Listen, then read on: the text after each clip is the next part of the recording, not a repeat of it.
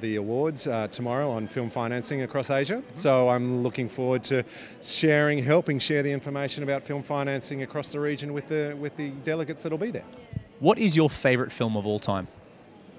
My Do we have one? favourite film, I'm going to give you an Asian film, if you Sure. like. Farewell, My Concubine is a fabulous film that I love. There you go. And you've seen that? Oh, okay. Steve, what's yours? The Ice Storm, Ang Lee.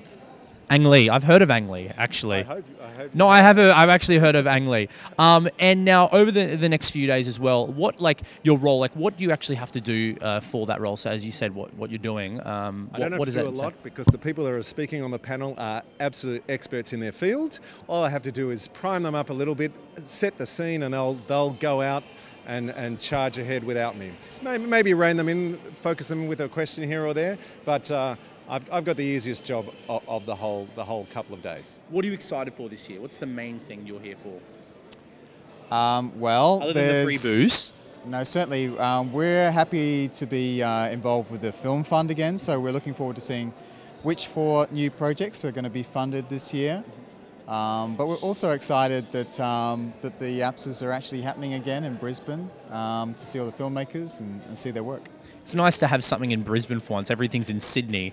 This guy over here gets it all the time because he's from Sydney, and Singapore gets everything. So I'm glad we have it in Brisbane this year. Is there any personal favourite films that you're looking forward to seeing, or have you seen anything so far? Well, I think we don't get a lot of time to see the films, but once we do see the winners of the films announced, it's really great to go and check them out and see what they've been doing. What's your favourite thing? Here's a good one. What's about film? What do you love about these kind of awards? Like what gets you going mostly? Well, I don't think there's been an awards ever like this that's recognised the best films out of Asia. And, it's such a large region with a lot of filmmaking talent that I think it deserves recognition. And I think, 10, 20 years from now, people will look back and they'll say, this was an incredible initiative that they took.